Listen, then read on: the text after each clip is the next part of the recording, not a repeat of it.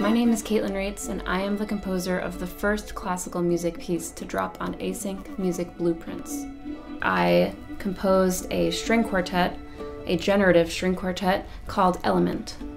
Generative, what does that mean? So there are 300 editions, and each of those editions, once minted, will be a totally unique version of the piece. I'm a pretty passionate advocate and activist for the environment. It's been something I've been passionate about for most of my life. I have the World Wildlife Fund panda tattooed on my foot.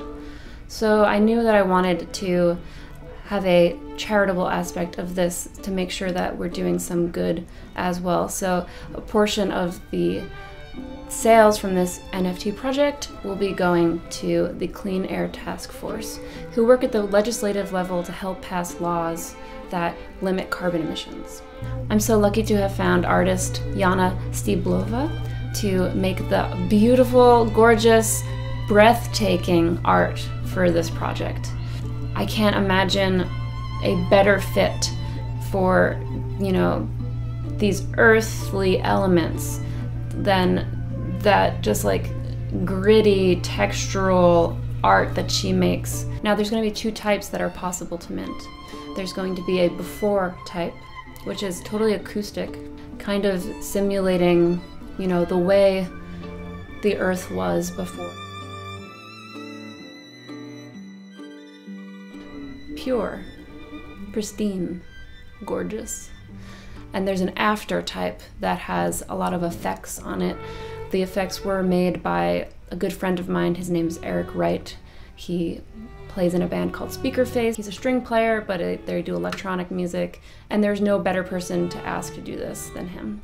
And it's just torn apart, it's just ravaged with glitches and EQ that sounds like things are underwater, and distortion and all that jazz. So under the two types, we have the elements under every instrument. So in a string quartet, there's violin 1, violin 2, viola, and cello, and each of those instruments has 4 different options that the algorithm can choose once the piece is minted.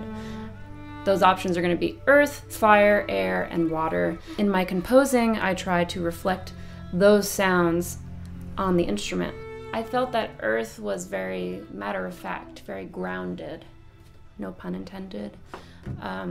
It just felt very march-like to me almost. So in this opening we have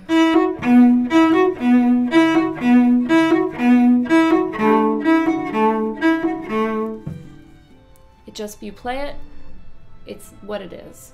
Then we have water, which is more flowing, more syncopated, more legato.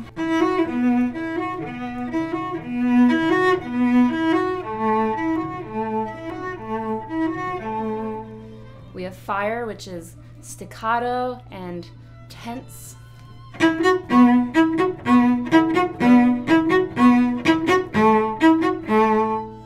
And we have air, which is kind of my favorite one because I got to use a bunch of these harmonics.